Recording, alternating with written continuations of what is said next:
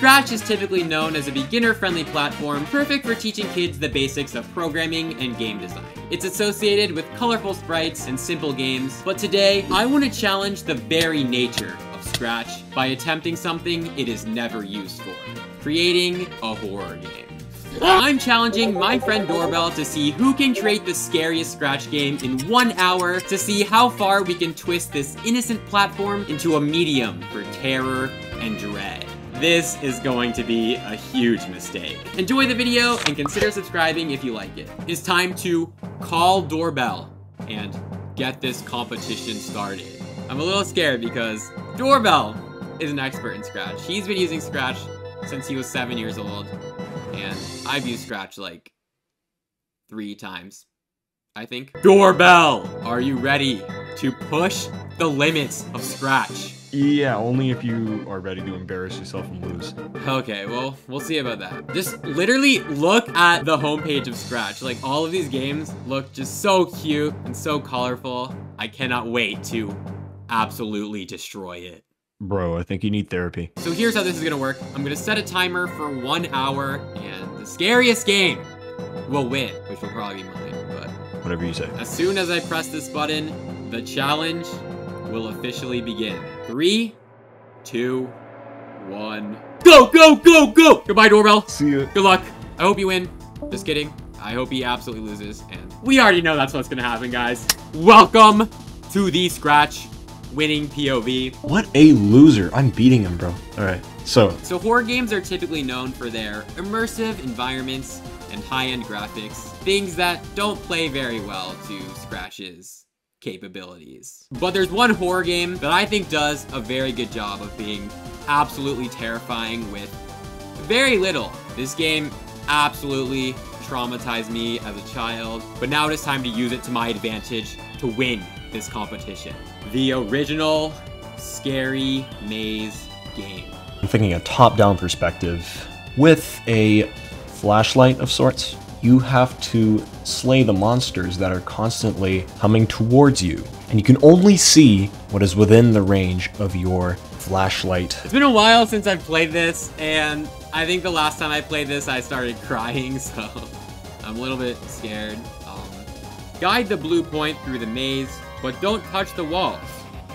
Turn up your sound, if it says so. So the way Scary Maze game works is that this blue square follows your cursor, and you want to reach the end of the maze without touching the blue walls. So it's pretty self-explanatory. You just go to the end here, don't touch the walls. You know, I'm kind of a pro at this. Ah! That's so scary. That's so...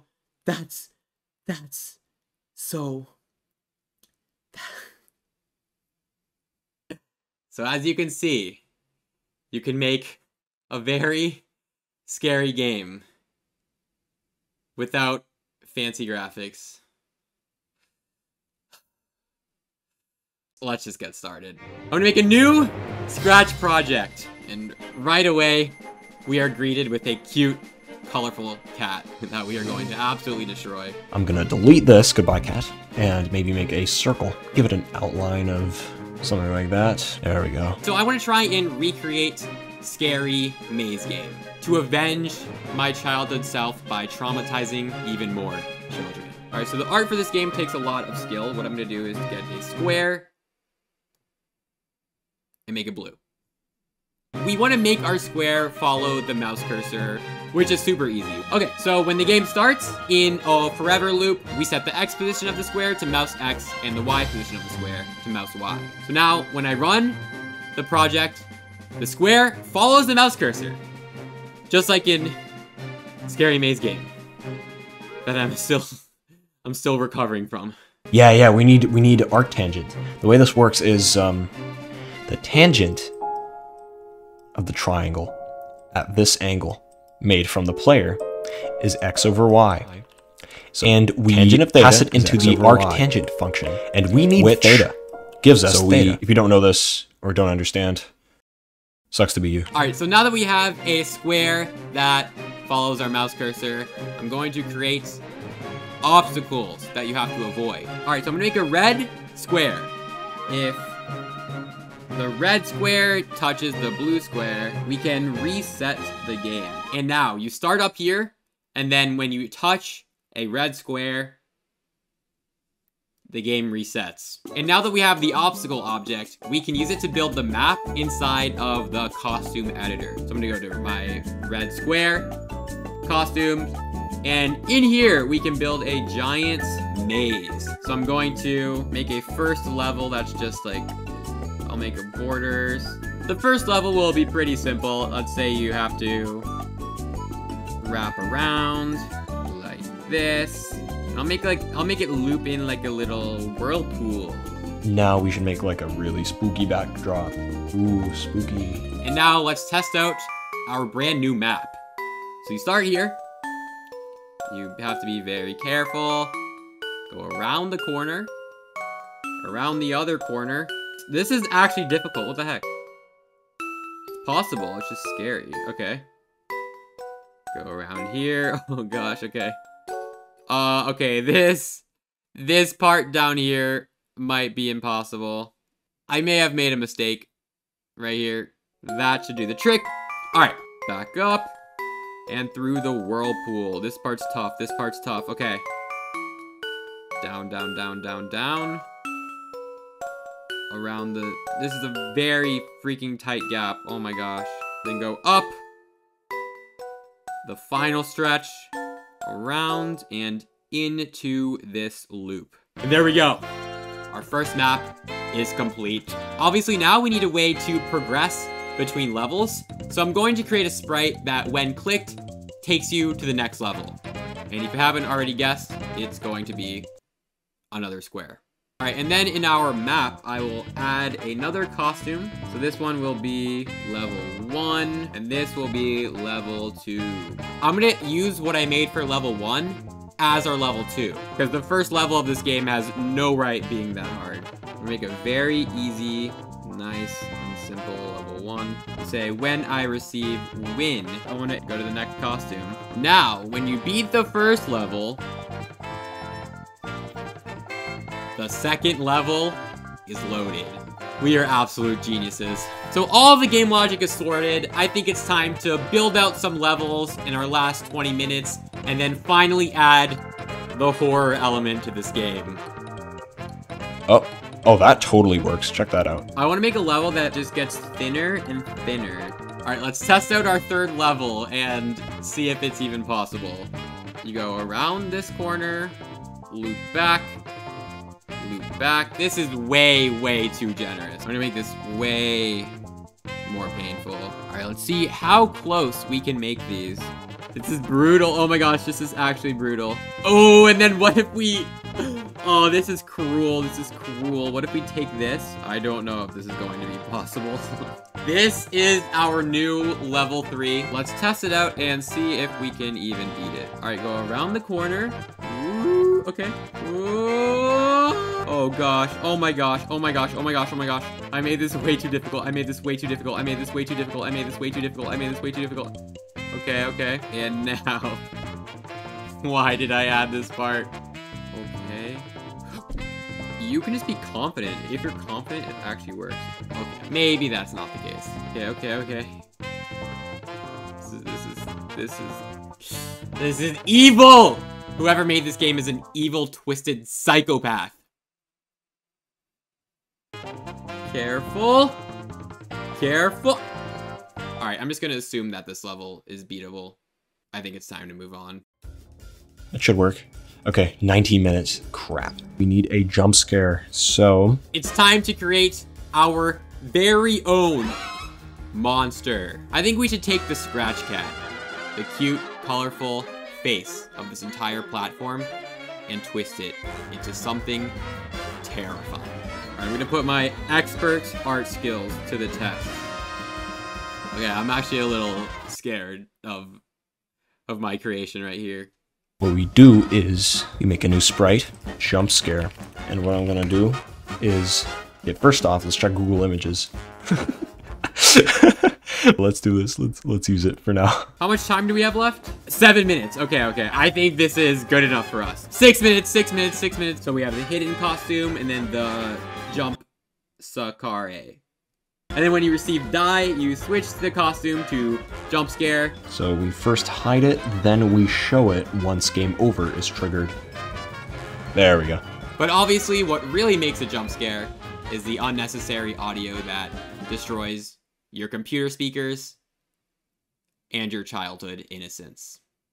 So, I'm going to start a sound, and I guess we have to record it ourselves, so... No!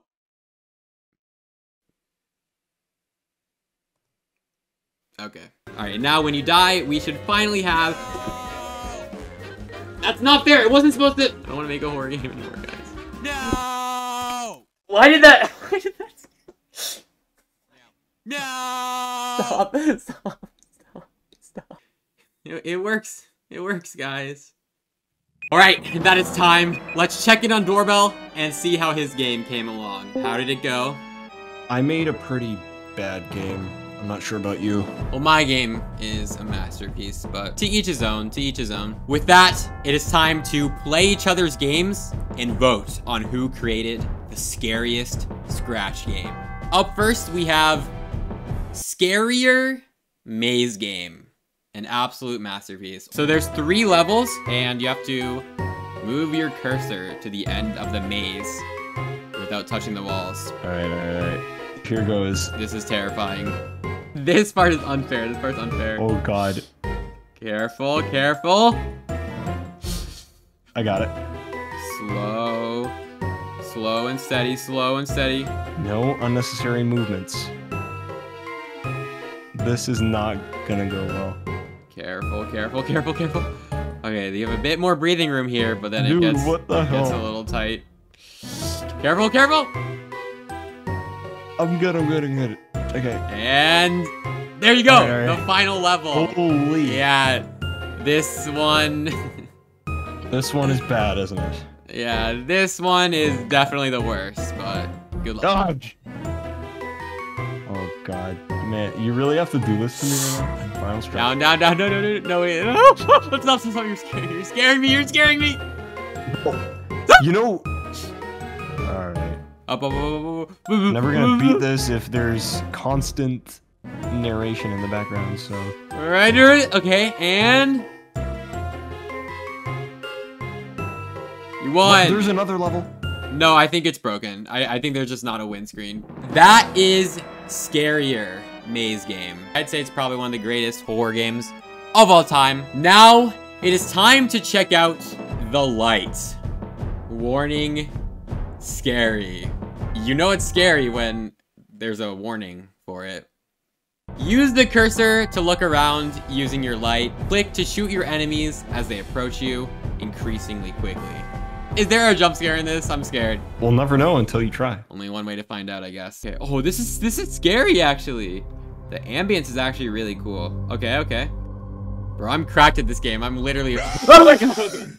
Okay. Where is this? What is this character? Please explain. Awesome game, but I think I've seen enough. Now that we have played each other's games, it is time to determine who created the scariest Scratch game. Spoilers, it is going to be me. Scariest Scratch game. Okay, 1 vote for the light, but we can come back, guys. We can come back, guys. Oh, another vote for the light. Oh, okay, guys. This isn't funny anymore.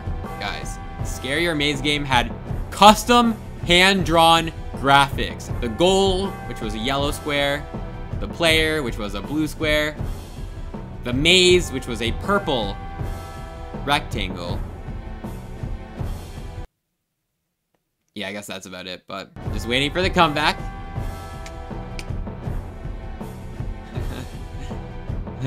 We'll see about that. I know you guys are waiting for the last moment for an epic comeback, but you guys can cast in your votes now to put Scarier Maze Game where it belongs. guys, there's not even... This is like some kind of joke. Okay.